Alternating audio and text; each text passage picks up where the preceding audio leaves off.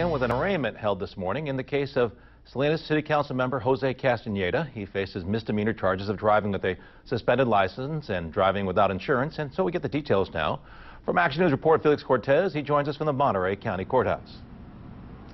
Well, Dale, Jose Castaneda today pleaded not guilty to those charges in a Salinas courtroom this morning, but it's what was said outside the courthouse that is raising more questions. Castaneda's attorney today saying that the councilman is the target of a witch hunt by Salinas PD. The charges against Jose Castaneda stem from an unpaid traffic ticket several years ago that eventually led to the councilman's license being suspended. Castaneda's attorney said his client believed the fine had been paid and was not aware of his license being suspended.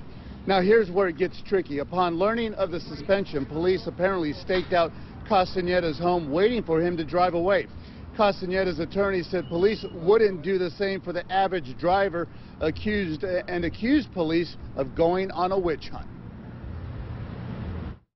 Under the doctrine of People versus Murguia, selective enforcement of the law, the police cannot set out to single out a single individual just because they don't like him and enforce the law only against him.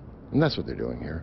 Judge Halsey and now, Castaneda was ordered back to court April 30th, and again, this isn't the only trouble Castaneda's in. He's currently under investigation for a confrontation he had with a tamale delivery man outside his home. Today, we learned police have completed more follow-up and have sent that case back to prosecutors for review. But again, today, the attorney for Castaneda making some strong allegations against Salinas police as to how they handled the driving case against Castaneda. A short while ago, police reached out to me and said they do not do selective enforcement, and that Castaneda was in no way targeted because of who he is and his position. I'll have much more on this story coming up on later editions of Action News 8 at 5 and 6. Reporting from outside the Salinas Courthouse, I'm Felix Cortez, KSBW, Action News 8.